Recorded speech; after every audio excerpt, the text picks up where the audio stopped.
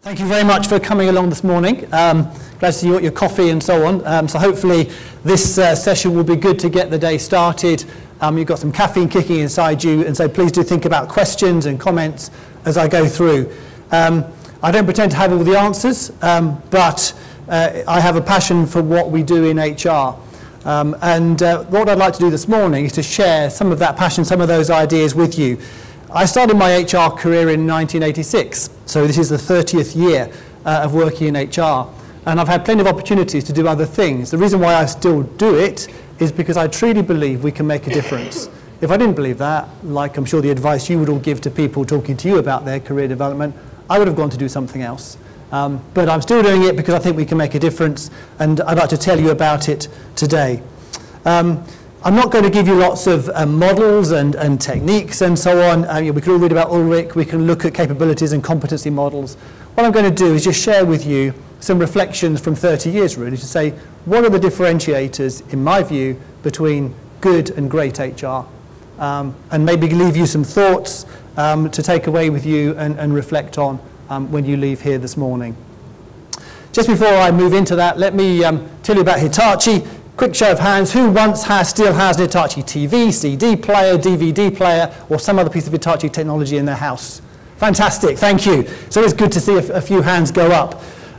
Hitachi is a very old company. It started in Japan 106 years ago when a guy said, why do we keep on importing American technology? Why don't we make it ourselves?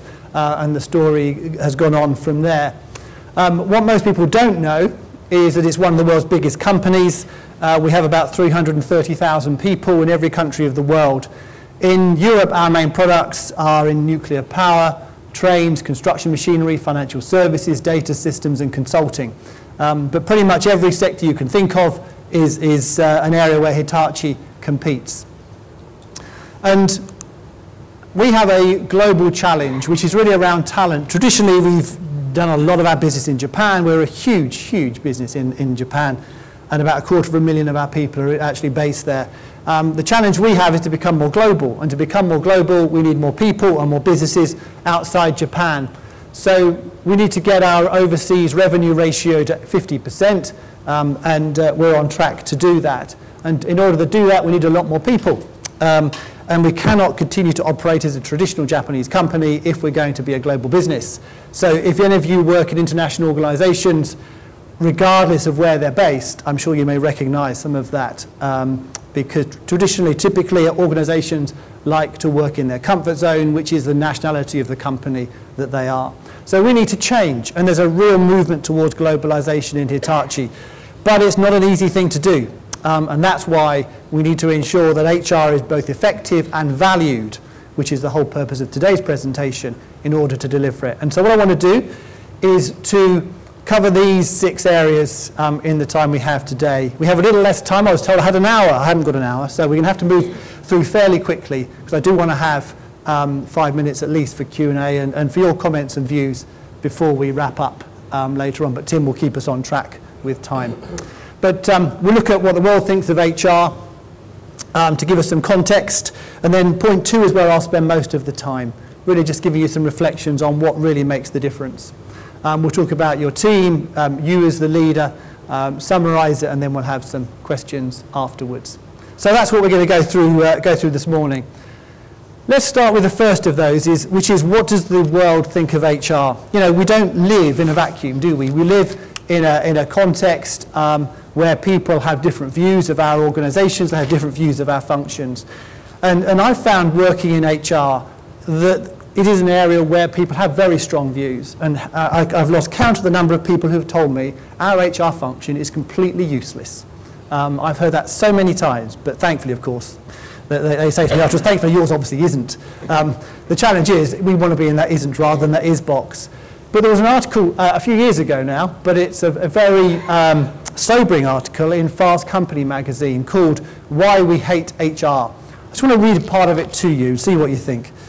After close to 20 years of hopeful rhetoric about becoming strategic partners with a seat at the table, where the business decisions that matter are made, most human resources professionals aren't nearly there.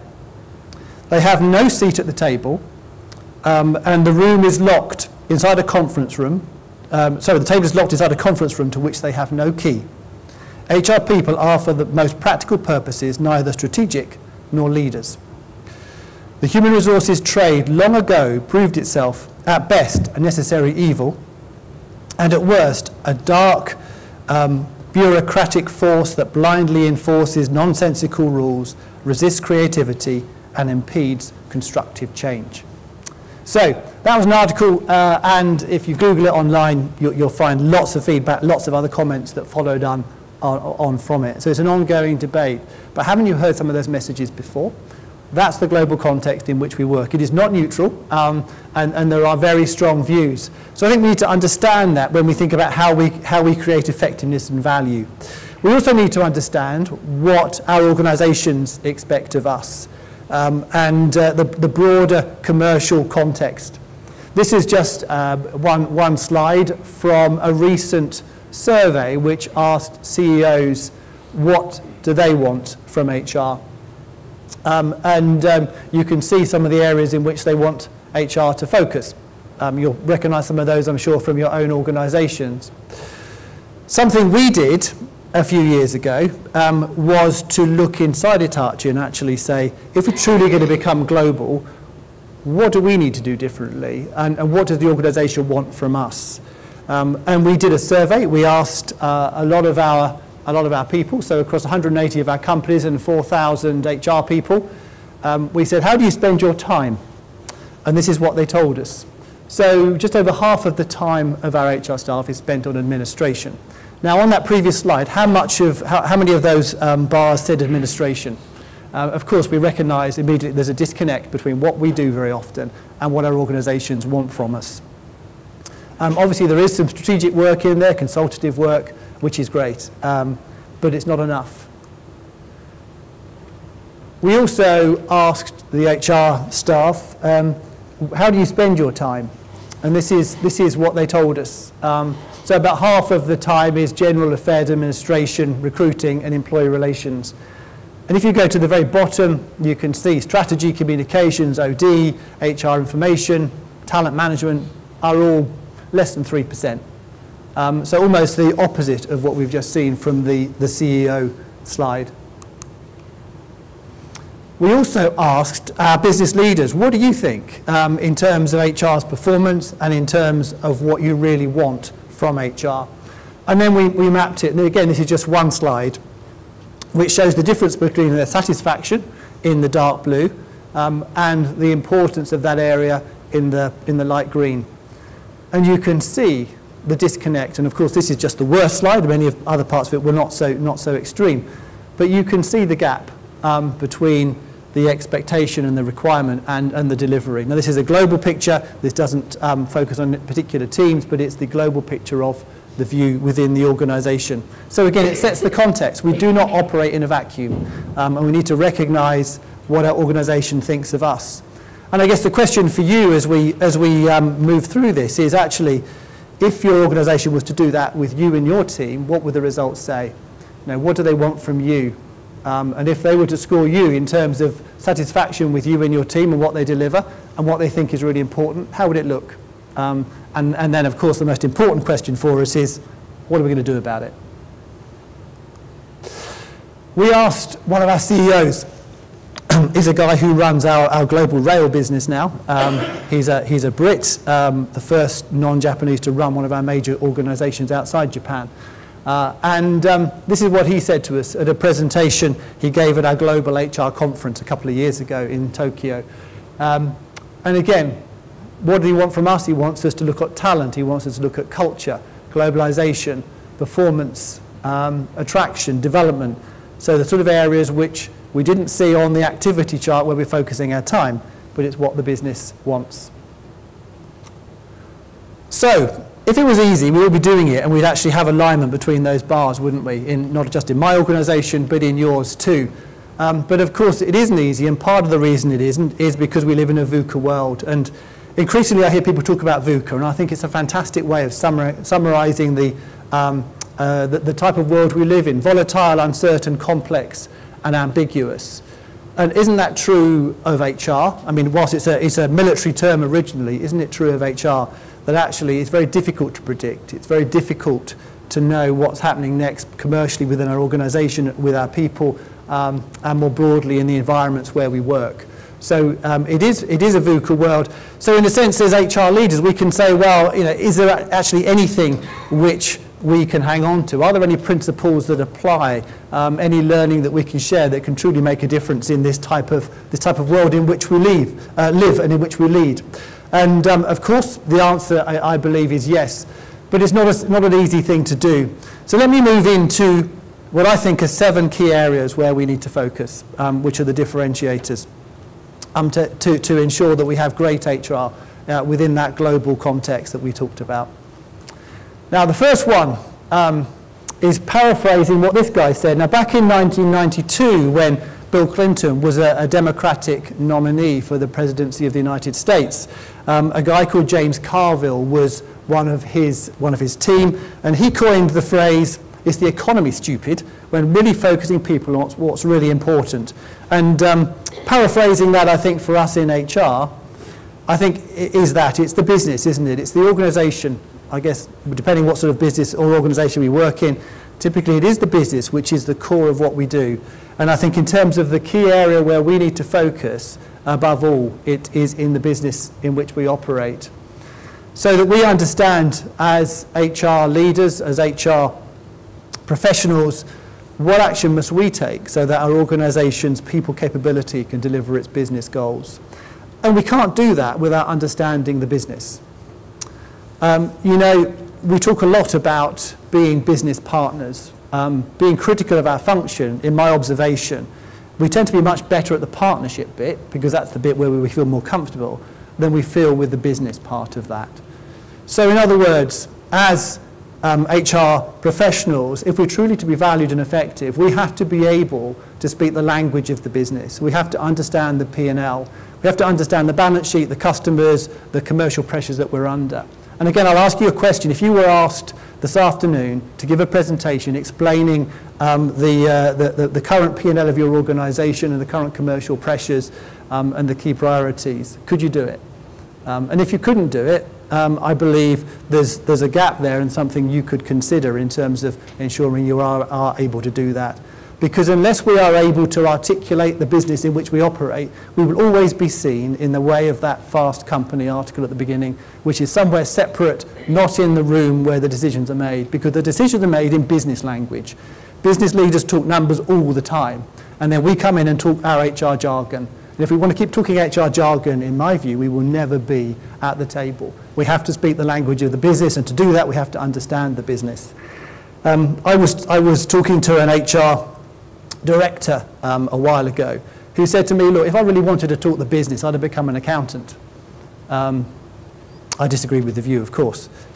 Somebody else said to me, she's a student at university who's studying for an HR qualification. And she said to me, every time I apply for a job in HR, when I have to do the numerical reasoning test, I fail it because I just can't do numbers. Now that raises a very interesting question in my view, which is actually, is the future of HR about people like that, or do we have to have a level of numeracy and capability with numbers if we're truly to be credible? Raises a question for us. I don't think any of us necessarily have all the answers, but we do have to know the businesses, customers, markets, strategy, P&L, and speak their language. So in terms of where we start, for me, that's absolutely crucial. Good HR people can do it, average ones can't. Second thing we need to do, and the second sort of reflection, if you like, on what makes a difference, is that we need to focus externally.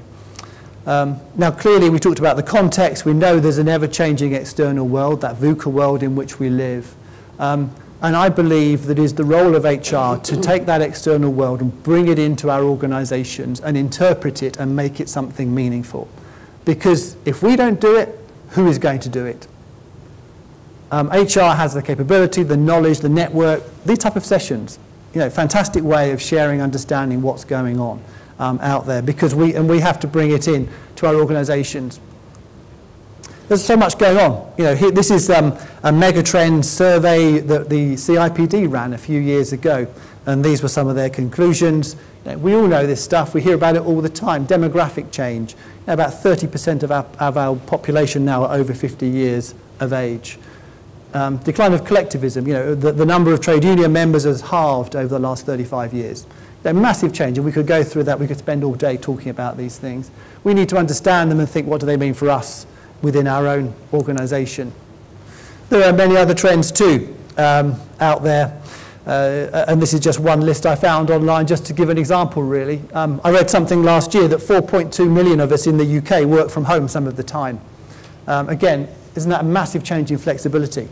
Certainly wasn't happening when I started in HR because you didn't have the technology. And so what are we doing in HR to ensure that our organisations have the technology and are able to facilitate these changes? Many of them, of course, are millennial changes, millennial trends that we're seeing coming through. And by 2025, 75% of our workforce will be millennials. So that's only 9 years' time. What are we doing about it? Because those, as we all know, millennials want some different things from the way maybe we traditionally operated in our organisations. And so these are massive trends, and they affect all of us. This is a report I came across when I was looking at some issues around millennials. Even the United States President discusses it. This is a report to President Obama in 2014 on 15 economic facts about millennials. And that's what they are. We're not going to go through them, but the point I want to really leave with you around this is that we have to look externally, we have to understand it, and we have to say, what does it mean for us? Because we can't escape it. And if we're going to truly add value, we need to be on top of it. The third area where I would suggest we need to focus to add value is change. Every organisation in that VUCA world has to be able to change and has to be able to change effectively. And I believe that HR staff are uniquely equipped to manage change because we understand people, we understand organisations, and we understand change processes. So we need to make a difference in that area. Now, I show this slide. It was by it comes from a guy called Andy Grove. He died recently, actually, but he used to be the CEO of Intel. And he wrote a book called Only the Paranoid Survive, which says unless we're paranoid about the competition, eventually our organisation will die. And he talks about the inflection point, the point that organisations come across from time to time. It could be every week, every month, every year, where they have a chance to change. And either they change and thrive, or they decline and die. And from our point of view in HR, I think the challenge is how do we help our organisations to both identify those points and then do something about it. We all know it's easier to do nothing. And if we do nothing, Andy Grove would argue, we simply accept the status quo and decline. So HR, I believe, truly can make a difference and truly can impact the organisation and create value if we understand change and if we're able to help the organisation go through a change process. So we need to be the champions of change, the architects of change in our organisation. The reason why it's so important, well, this guy, this familiar face, can articulate it far better than me. I came across a quote of his, which is paraphrased and written on the wall of the bar, of all places, at the Institute of Marketing out in Cookham in Berkshire. And it broadly says that if you keep doing what you're doing, you'll keep getting what you're getting. So we know that change is important because if we don't change, then we basically keep getting what we're getting and our organisations are going to decline. Fourth area where I'd suggest we can truly differentiate ourselves is around organisation culture. Now, Tim mentioned it's an area he's working in. There are people out there who can focus on these areas and provide expertise because it is so important. And again, I would argue that HR is uniquely positioned to understand culture and be able to manage culture in an organisation. And clearly, as you can see on the slide here, there are many benefits of having a thriving, vibrant culture. I think sometimes culture is seen as being a bit soft and woolly, so it kind of sits with HR because it's soft and woolly. In my view, it's a business imperative, having the right culture that supports the direction of the organisation. So it actually isn't a soft, woolly kind of HR thing over there somewhere. It's fundamental to the organisation. And if we just think of some great brands, I mean, at the beginning, Tim mentioned Apple. I mentioned Google, and think about Virgin. You know, you could talk about some great brands. Immediately you talk about those brands. Doesn't that make you think about the workplace? Doesn't that make you think about the opportunities and the way they might manage their staff? And they have fabulous reputation out there. Take Google as an example. Their guy who heads up HR, Laszlo Bock, wrote a book. Was it last year before? Talking about work. It's called Work Rules. And it's some great ideas about what they do in Google and how it can apply to others. So brand is absolutely fundamental. And with that comes culture, because if the culture isn't aligned, then clearly they're not going to be able to continue to thrive as they are, nor indeed are we.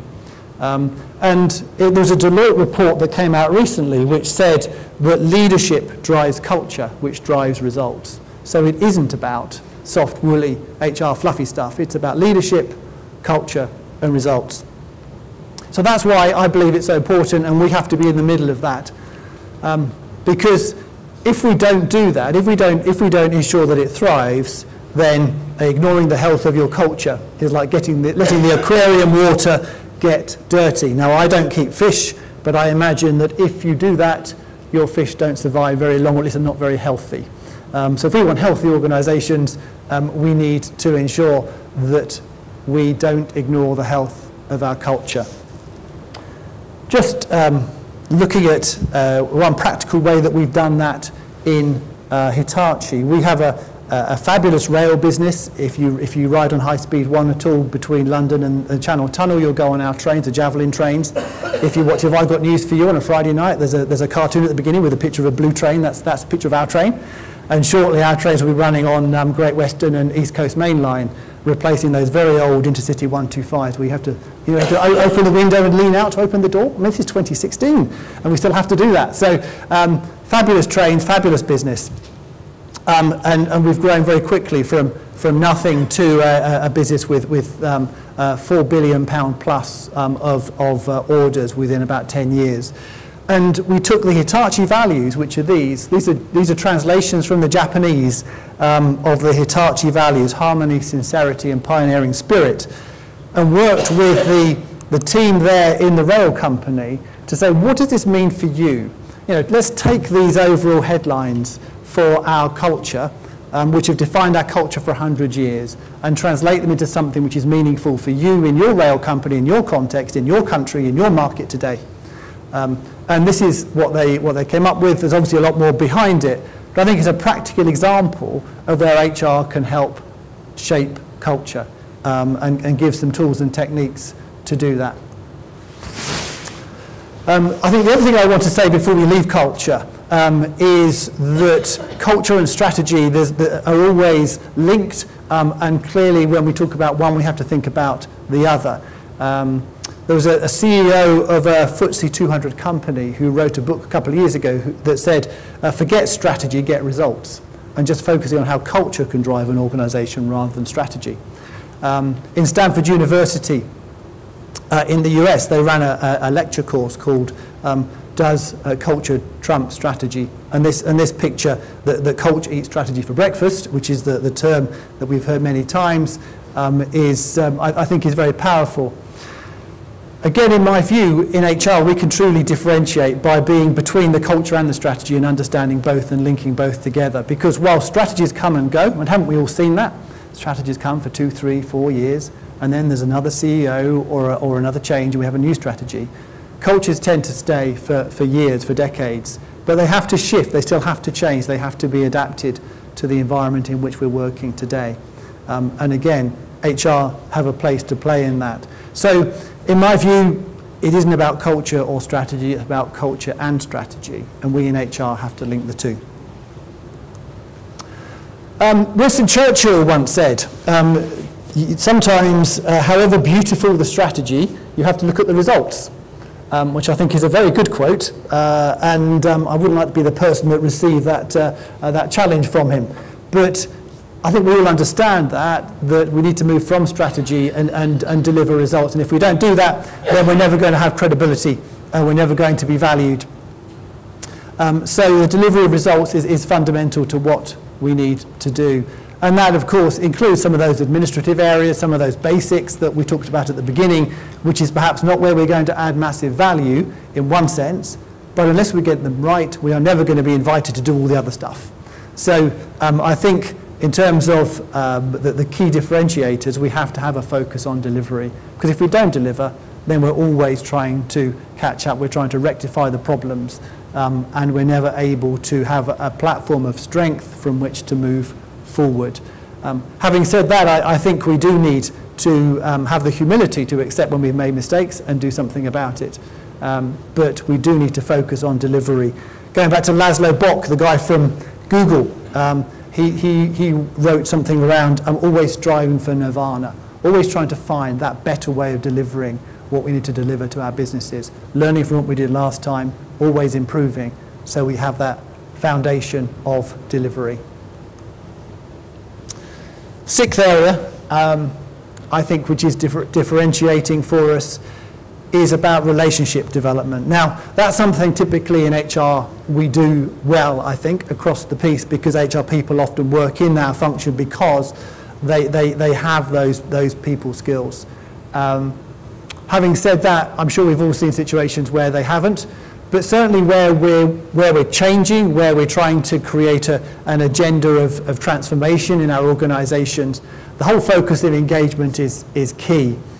And that's an area where we've spent a lot of time working in Hitachi, looking at how we can develop relationships and connections with our businesses. We have very autonomous organisations. They don't change by mandate because we cannot mandate within our organisation. We have to persuade, encourage, recommend and demonstrate value through the relationships that we have. And there's no doubt that human nature says people like to work with people they like. And we have to develop those relationships, and our teams have to develop those relationships in order to be valued and, again, give us the platform on which to do other things. And I think in doing that, it comes back to speaking the business as well. You know, having those conversations shouldn't be our agenda, but should be the business's agenda. And having that credibility and developing that credibility by being able to develop a relationship, talking about what's important to the business, not what's important to us. It reminds me of a quote by Dale Carnegie. He wrote the book, How to Win Friends and Influence People. Very old book, great quote, which says you can win more friends in 2 months by being interested in other people than you can in 2 years by trying to get them interested in you. But how often as HR do we try to get people interested in us rather than starting with where they are? And seventh and final differentiator for creating a valued and effective HR function is focusing on finance. Again, sometimes it's a little bit counterintuitive because we're all a cost, we're all an overhead of some description within our organisations, depending on how your organisations work. But we have to remember again that our businesses will speak finance all the time, and therefore we have to be able to do that and demonstrate what we're doing in terms of financial benefits as well as some of the softer areas. So that's back to metrics, it's about analytics, areas where I think that very often they're emerging within our organisations, but I think for the future we have to get much better at it. So we're able to demonstrate financial benefits. Again, a practical example in Hitachi, we have been looking at how we can improve our HR processes and practices, going back to some of the feedback at the beginning, and we've looked at our providers of employee benefits. And other areas where many different autonomous companies have gone to the market separately and bought HR related items, very often benefits. And by working together, of course, it won't surprise you to hear we've saved a lot of money. So we've demonstrated actually a return by actually working collaboratively, networking more strongly, but also showing HR can take a lead in order to take out cost in the business. And of course, cost savings in an area like benefits can give people as good or better benefits than they had at a lower price to the organisation and hence more profit. And isn't that a great way to recommend what we do? So let me tell you a little more about our transformation in HR. So this is what we're trying to do. I'm going back 5-6 years now to move from the triangle to the diamond. And I'm sure you've all seen that before, so I'm not going to dwell on it. But that's our challenge. So through outsourcing and automation, get that shape changed. And again, I'm not going to dwell on this, but we have a plan to say we want to move towards best-in-class HR, future-focused, and by doing that, implement a range of technologies that we've never had before in Hitachi. Some of those are on here. So Taleo for recruitment, Workday for our HR system, Cornerstone for our learning management system, integrate them all together, with Workday and Cornerstone being the key to that. So for the first time, we're demonstrating to the business an added value approach around the way we manage people, data, the way that we deliver HR services. Demonstrating in that VUCA world, we're responding to the challenges and addressing the issues that they raised with us that I showed you at the beginning. And let me just tell you a few things about what we've achieved. There's a long journey and far more than I can talk about this morning. But I just really want to demonstrate maybe some of the successes that we've had that show that some of the focus areas I've talked about can truly make a difference in the organisation. So we've implemented a new performance management system. We've got companies to buy into it. We've got 100,000 people working on it. For the first time, we've implemented a consistent grading system within Hitachi.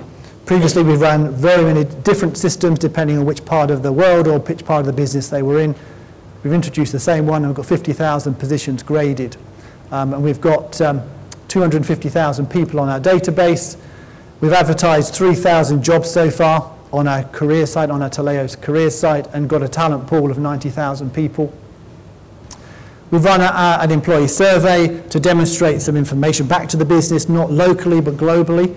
We had 152,000 people participate and a 78% participation rate. And that employee benefits point I mentioned to you, globally so far we've taken out about $5 million. Now that's all profit, $5 million profit made by HR. So a way of demonstrating the financial benefit of what we do. So that's about the business, and that's about some of the differentiators. I'd just like to talk about a couple more things. The first is about your team. Just have one slide on this. What about our people? Because clearly we can't deliver all this ourselves. This is something that we're involved with, but inevitably we need people to make it effective. I've just got a few thoughts in terms, again, of what I've learned and what I think has made the difference in the areas where I've been operating. I think the first point, and maybe this won't surprise you at all, is I always hire for attitude. Because, of course, you can't train attitude. People either have it or they don't. And if they don't have the right attitude, the right approach, the sort of can-do approach, you're never going to get it. And in my view, you should never compromise. You should never hire them. I think the second point is never to underestimate the importance of emotional intelligence. Now, we need bright people, numerical people in HR, but clearly emotional intelligence, the ability to develop those relationships, recognize what's important, to manage themselves and their interactions effectively, is hugely valuable. And a quote, which again is in Laszlo Bock's book, but it's an old quote, which says, always hire people who are better than you. We need people around us who understand technology better than we might do, certainly better than I would do. They understand leading edge thinking in their own particular area of the HR profession better than I can do. Because without them, I'm not going to be able to future-proof my organisation to succeed in the future. And then I just put this as I was thinking about this slide, I just put this little equation in there, which says if you take attitude and multiply it by EQ and then by capability, you get achievement. And they're multiplied, of course, because if any one of those is low, the whole thing's low. It isn't just a case of adding them up, and if one's low, the rest looks okay. In my view, if you don't have the right attitude and the right EQ, emotional intelligence, with the capability, you won't have a successful HR function. And if I was to pick two, I'd always pick the first two. Of course, we can train capability to do a job. We can train the skills, but what we can't do is train attitude, and nor can we give people emotional intelligence if they don't have it. We can develop it, we can improve it, but we can't give them the fundamentals of it, in my view. So those are my reflections on the team. What about us as HR leaders? What about us as HR professionals? I guess my challenge for you this morning is to look in the mirror and to answer this question. Why should anybody be led by you? There was an article about this in the Harvard Business Review a while ago. You may have seen it. Isn't it a great question? And doesn't it make you feel slightly scared when you think about it? And I'm not going to ask you to answer it, you'll be pleased to know. But I think it does challenge each of us to say, actually, we need great people around us, but why would they follow you or me? What is it we contribute? What is it we have that allows us to truly demonstrate our value as a leader and our contribution and bring people with us? Because if they don't come with us, we're not going to be able to succeed. So when we think about that question, I think there's a second question that goes with it, of course, which is actually, okay, this is why I think people should be led by me, but actually what my organisation needs from me is more than that. And what am I going to do about it? Now, the fact you're all here today, clearly you are wanting to do something in terms of learning, in terms of development. This is a developmental program, a couple of days where you have a chance to get out of the office and do some different things and think and network and learn, which is fantastic. But I do think as HR leaders, if we stand still, if we think we've got it all right, if we think we've cracked it, then we absolutely certainly haven't. We need to ensure that we answer those questions, not just today, but as time goes on as well. So, let me summarise. I've just got a couple of minutes left, so let me just summarise what I've said in terms of the differentiators, really. So 10 points that I've talked about through this morning's session. What we have to do to build an effective and valued HR function, first of all, we have to be able to know the business and speak the language. If we can't, we will never be at that table and able to truly be part of the business leadership. We need to know what's going on outside our organisation in the wider context and bring it in. Because if we don't do it, no one's going to do it as effectively. We need to be a change agent. We have to understand change, and we have to be able to help our organisations to change and recognise when they need to. We need to be champions of our culture, both in terms of understanding the culture and developing our culture and ensuring it's linked to the strategy and both support the other. Absolutely fundamental is we have to deliver results. If we don't deliver, then like any other business leader, we won't be able to get into other areas and we won't be able to become truly valued and effective.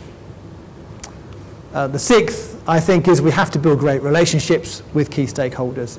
Absolutely fundamental, and that's why emotional intelligence is so important. Anybody see that film Jerry Maguire with Tom Cruise? There's a great line from that, show me the money. If you've not seen the movie, take a look. Show me the money. You know, we have to recognise we operate in a commercial world, and therefore from an HR point of view we need to think about finance and financial benefits when we're thinking about how we communicate to the business and how we can add value wherever it is we're operating. I think the eighth lesson, for me, the eighth point I wanted to give to you this morning is we should hire people that can do those 7 things. Because if we're not doing that, we're not hiring people that are better than us. We're not able to improve the gene pool of HR to ensure that we're able to be successful in the future. And of course, we have to develop our teams so they can do those things too. And finally, we need to look in the mirror and we need to answer questions that I showed earlier on. So I think that those are, for me, the fundamentals. Those are my reflections on building an effective and valued HR function.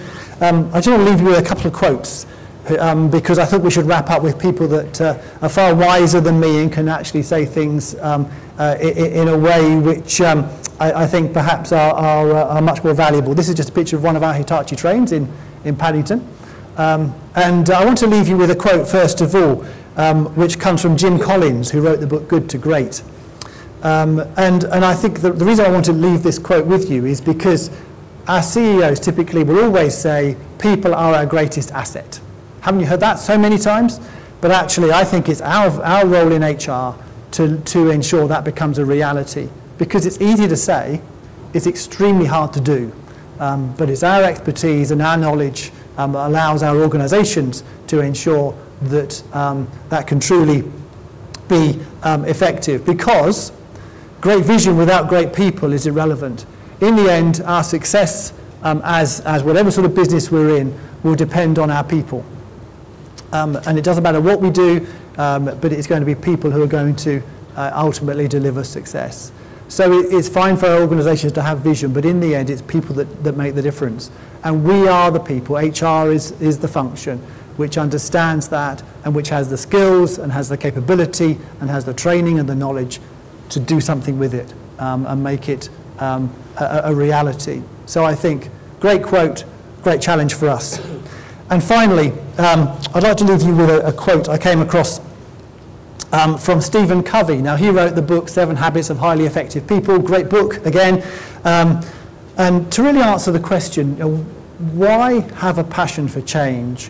Why have a passion to create a different organisation in the future, to embrace those challenges we've been through this morning? Because it's one of the hardest things we can do. You know, it's far easier not to do it, isn't it? And that's why most people don't. Truly creating a valued and effective HR function takes a lot of work, takes us out of our comfort zone, and means that we are challenged and stretched in ways that otherwise we would never be. But Stephen Covey said this. He said that we should live, we should love, we should laugh, and we should leave a legacy.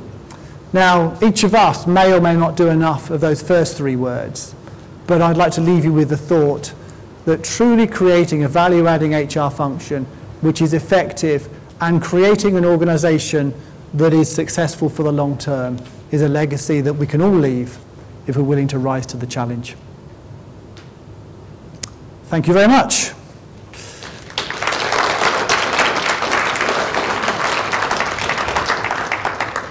So we are on track with 5 minutes to go for your questions, comments, reflections on what it is I've said this morning. We have a microphone, don't we? Are you happy to run round, Tim? Fine. You're going to talk loudly. Just first of all, thanks for a great presentation. I really enjoyed it. Good, thank you. Super cool, thank you. Oh, is it? Sorry.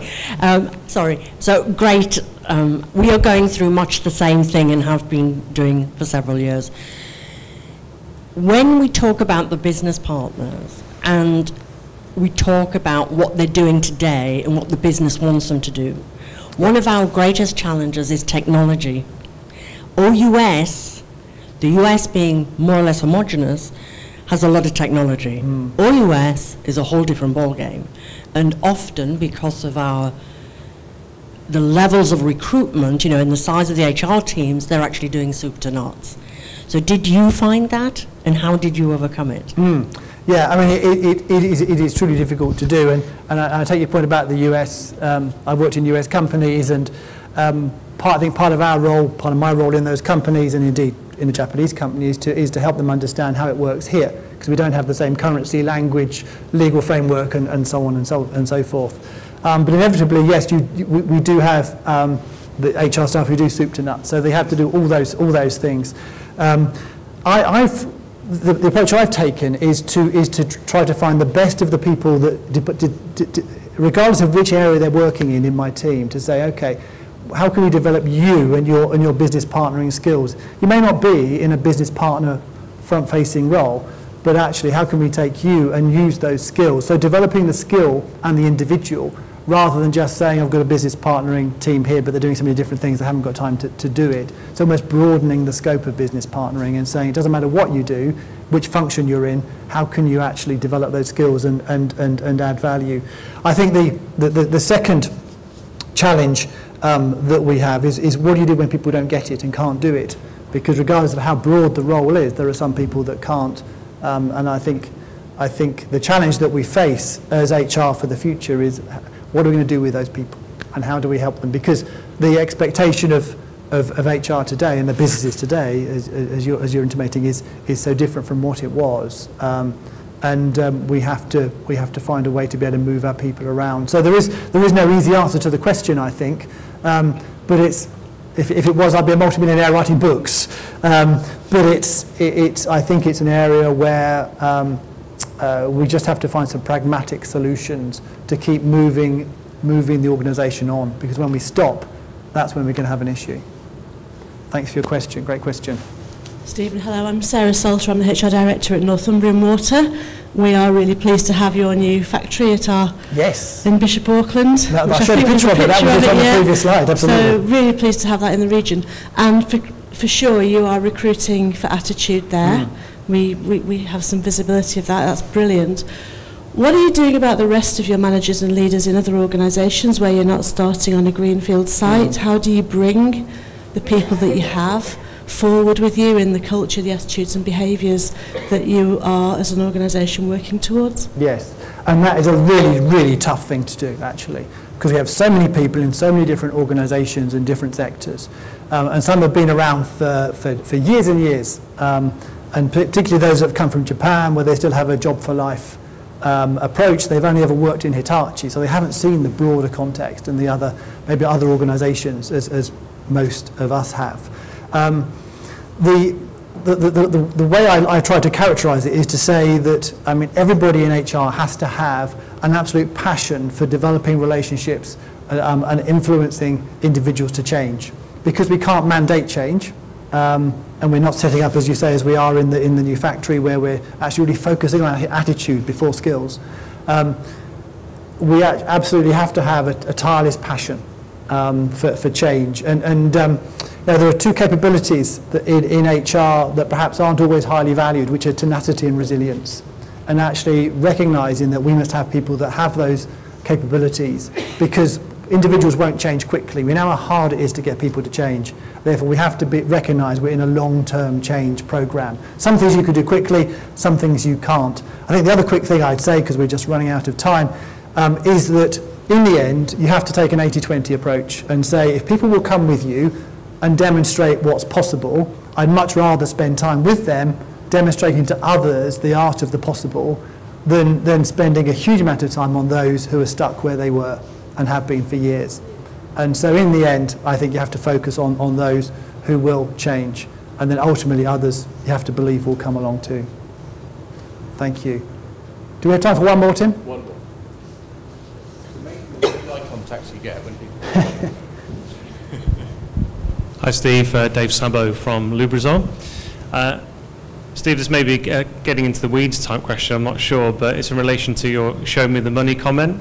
I wonder how that played out with your senior leadership team in respect of implementing some of the technology that you shared with us that you are implementing, in particular the LMS, because that's dear to my heart at the moment. Right, yes. They're very supportive of it.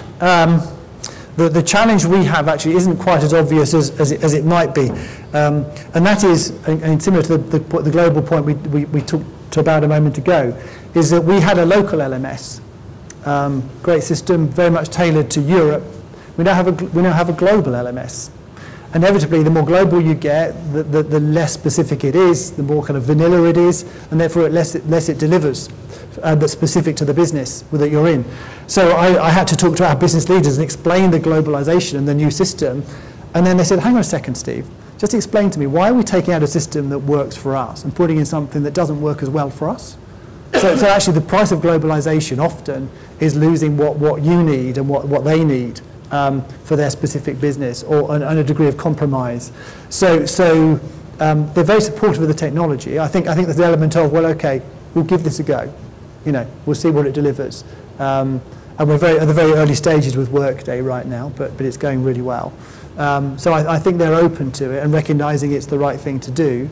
But there are some concerns about, another challenge I had was about self-service, was, are you putting in Workday so that we do all the work for you and you can take out some HR cost, and so on. So there are challenges around it, but my belief from what I've seen of Workday and Cornerstone, and I've already worked with Taleo for a few years now, is they're fabulous systems. In the end, they will convince people it's the right thing to do.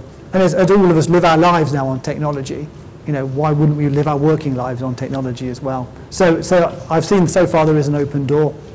Ask me in a year's time. Great, thank you.